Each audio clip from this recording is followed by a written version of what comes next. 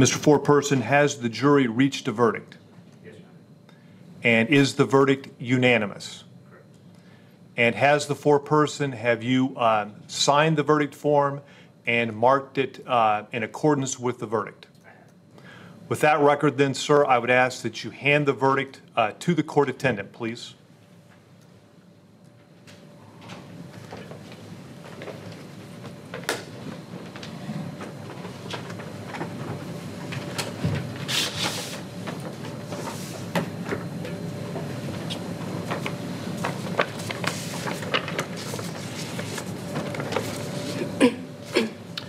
At this time, Mr. Bahena, I'm going to ask that you rise along with your attorneys, please. And I would ask that the court attendant read the jury's verdict. We, the jury, find the defendant, Christian Bahena Rivera, guilty of the crime of murder in the first degree. It was that simple. Now, I've been listening a lot today on social media, seeing people's reactions, and a lot of people were wondering, why did it take so long? This is such an easy case, such an obvious case. Well, it wasn't an exceedingly long deliberation. As a matter of fact, it was really quite average. Let me put up on the screen, because I do this usually during deliberations, but let you know how long deliberations take in an average case. For every day of trial, about 1 hour of deliberations. This was like a 7-day trial. We had 7 hours of deliberations, and they delivered their verdict. Very, very average, folks. This was not exceedingly difficult for the jury. This wasn't a big battle inside that room, and it wasn't a quick verdict either. It was right on. And this jury was able to see through his lies. I mean, when he got up there and testified, he basically admitted what he couldn't deny, and then denied things that made him look guilty. That was the tact. And prosecutor did a great job of pointing out that he had years to prepare for that. He knew all the evidence in the case. He was in the courtroom listening to the testimony. So he knew where the space was in terms of where he could kind of change things up a little bit, but he knew certain things he had to admit and had to explain, which was Molly Tibbetts in the trunk and him at the cornfield with Molly Tibbetts. So the jury spoke, guilty, first-degree murder. Court TV legal correspondent Chanley Painter was inside the courtroom and is in Davenport with more for us tonight. Vinny, it took a little more than 7 hours for this jury of 12, 7 men, 5 women, to reach a unanimous verdict for Christian Bahena Rivera. They agreed that he is guilty of first-degree murder in the death of Molly Tibbetts in July 2018. I was in the courtroom before the verdict was read. As the jurors entered the room, I'm always looking for who's looking towards the defendant, who's not looking towards the defendant. Here, the jury entered in 2 distinct groups. 3 jurors entered first, and then several seconds went by before the remaining 9 jurors entered the room. None of the jurors looked towards the defendant, even though he was looking towards the jurors as they walked in. The foreperson was a white man in his 30s. He handed over the verdict forms. When guilty was read, there was no overreaction from any of the jurors, but I did notice at that time a lot of them began to stare sternly towards the defendant. There was one older woman who sat in the middle the entire trial. She was one of those consistent note takers. She sat back with her arms crossed and looked like disdain on her face when she was looking towards the defendant. And after Bahena Rivera was handcuffed and escorted away, his attorneys spoke to the media. Well, the decision to have him testify wasn't as difficult as a lot of people want to make it sound. I mean, we had a situation where a client gave a statement, and he had her DNA in the trunk, and he led him to the body. That's all pretty incriminating evidence. And from the very first day we met Mr. Bahena, the story he put forth on the stand was exactly the version of the events he told us going back to August 2018. He had never varied from that version of the events, not one detail. So we had to get something up there, and we thought the jury needed to hear directly from him, especially since they couldn't judge the credibility of him on the on the video since it was in Spanish. And we had real issues with that interview and how it was conducted. So it really wasn't that difficult of a decision for us. With this verdict, it is clear that the jurors didn't buy Bahena Rivera's version of events, that two masked men abducted him, made him drive his car as they murdered Molly Tibbetts. Each day at the courthouse, Molly's family was a constant presence inside a private overflow room across the hall from the courtroom. And after the verdict was read, the prosecutors visited that room, and you could hear sounds of jubilation coming out of that room, the family celebrating this guilty verdict. And then the prosecutor spoke also to the media. I've not slept a full night. I don't think Bart has either. You're always worried what a jury's going to think of this. So, I mean, yeah. I mean, it's, you should ask my wife about some of the phone calls we've had in my sleepless nights. But it's just, it's hard to get through it. I mean, and it's, you're thinking about it constantly. But I would tell you, I mean, this case is not about us. It's not about me. It's not about Bart. It's about Molly Tibbetts and her family is who we've been working with this whole time. They are the ones that have to live through this. And, this is our job. We'll be done with this case soon, and we'll move to the next one. That's what we do. With the family and other people that are that close to it, I think you just got to keep in mind that, they live with it forever. And, we understand that. That's why we hope that in the end of when these cases are over, we can bring a sense of justice to them, even though we would never have the ability to bring Molly back. We hope moving forward that they know the person that did this to her is going to be held fully accountable. With this guilty verdict, the judge did order a pre-sentencing investigation. That is standard here in the state of Iowa. This investigation report will inform the judge of which prison to send Bahena Rivera to and any services that may be appropriate for him while he spends his time in prison. The date for sentencing, July 15th, but there is only one sentence. It's mandatory for a first-degree murder conviction, and that is life without the possibility of parole. Vinny, back to you. Chanley Pater in Davenport, Iowa. All right, so convicted. So I think we can say it now, right? Can we say it now? I mean, the story he told was ridiculous. It was ridiculous. I take a shower in my trailer, and two guys walk in wearing sweaters. In July, it's over 80 degrees. They're wearing sweaters and masks. And for some reason, this is the guy. They need him in his Chevy Malibu with the chrome wheels to drive around because they happen to know at that moment that Molly Tibbetts will be jogging through Brooklyn, Iowa. Are you kidding me? It's absurd. The whole thing's absurd. I'm glad the jury had common sense. All right, the prosecution and defense both tried cases. This case very well.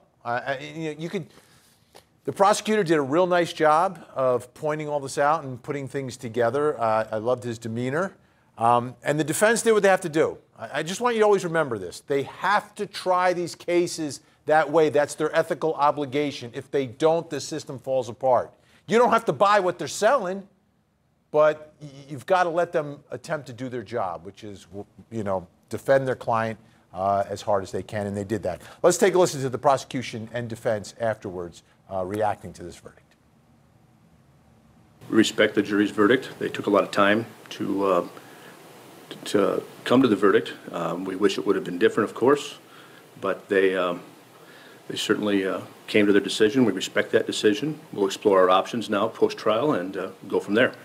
How difficult of a case was this from a defense perspective, considering he admitted to having Molly Tibbetts' body in his trunk and the DNA was there?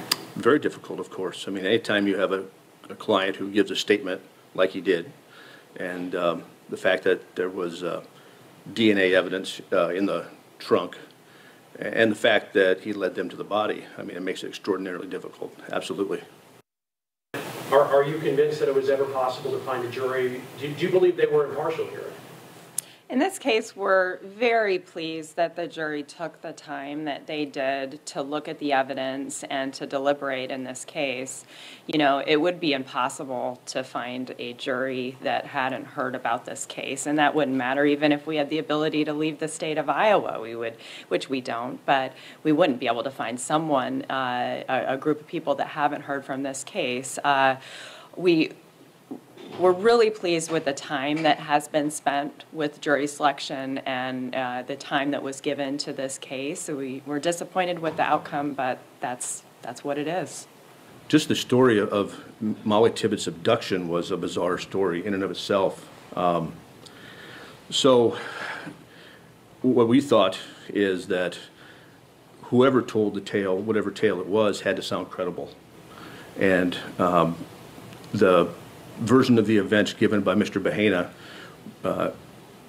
it had to sound credible coming out of his mouth, whatever it was. So we were more concerned about how he appeared to a jury and how he sounded to a jury. And we didn't spend a whole lot of time preparing him. We wanted him to seem authentic rather than coached.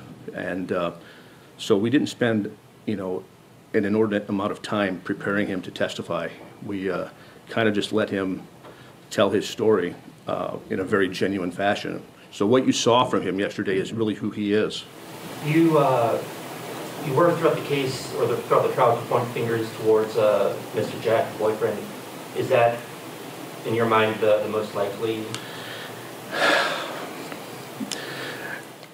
He certainly gave us reason to suspect. Okay. You know, there's a lot of people who, in this case, whose stories didn't check out well enough for us, and that was a problem for us. So, can we tell you who did this? No. We can tell you that getting to know Christian Bahena, we are very surprised that he would be the kind of person that would commit a crime like this. He is nothing but a soft-spoken, respectful, kind person. And every person we have talked to in the last 2.5 years who has had any interaction with this man echoes that. The big thing is that he knew where the body was, and that was a big piece of the corroboration to his story. Yeah, if you guys remember, the leading us to the body at 4:30 in the morning, that was part of the pretrial order, that we couldn't bring that up initially, but once he took the stand, that kind of removed all of that, and we were able to bring that up, and did with him on his cross-examination. So tell us about when he was on the stand. What was going through your mind? Well, it was one of the possibilities that we discussed that could happen, but it was a little surprising, I guess, to me, what actually was said. It's completely inconsistent with the version that had come prior, had weaved in some of the details of the actual case, but again, because it wasn't the truth, there were pieces that didn't match up to what had actually happened. So, you know, that's tough, sitting through a third version of what had happened when we think we know what had happened based on our investigation. But the jury heard that, and the jury made the right decision. Yeah, and just to anyone who feels like there's suspicion on Dalton Jack, or that the defense, you know, tried to cast suspicion on him, you know, what do you say to those jurors? Dalton Jack did not do this, okay? Let's just put that out of everybody's mind, okay? He was working construction in Dubuque with Jasper Construction. Dalton Jack did not do this, did not commit this murder. He was raked across the coals at trial. I thought he actually handled himself pretty well. He didn't do it. He didn't behave like a person who did it. He was not anywhere near Brooklyn on July 18th of 2018. He was distraught the next day. His boss ended up letting him go home because he could not find Molly. If somebody like that would have committed this crime, why would they want to go anywhere near Brooklyn, Iowa? Why would they ever want to go back? Why would they ever want to have it, you know, they would want to stay as far away from there as possible. So yeah, put that out. I would like people to put it out of their minds. Dalton Jack didn't do this. He was vetted. I guarantee you he was vetted. That just like Agent Valletta described at trial, we start with people who are closest to Molly. He was closest, well, other than maybe her immediate family, he was closest to her. He was interviewed. He was vetted. They picked through his background. Some of that came out at trial. And I can tell you from looking at all this, he did not do this. The person that did it was convicted. So they want to make Dalton Jack another suspect. That's what they tried to do. It didn't work. And it didn't work because there's no evidence that supports it. That's why. That's an important point. Think about if this was the trial of Dalton Jack. There wouldn't even be enough to get an indictment in the case against him. Not even enough for an indictment, let alone try to prove that he killed someone beyond a reasonable doubt. It's not even a reasonable explanation. It isn't. He's got an alibi. He was in Dubuque working. That's it. End of story. End of story. But you heard the prosecutor, but people will still talk about it, and hopefully Dalton Jack can move on with his life and not have this follow him, the fact of being accused of being a murderer. So we'll see. Jury has spoken. That trial done. So what does that mean here at Court TV? We've got another trial lined up after this weekend when we come back. The next live trial on Court TV, we'll talk about it, involves an airline pilot accused of triple murder. Don't go anywhere.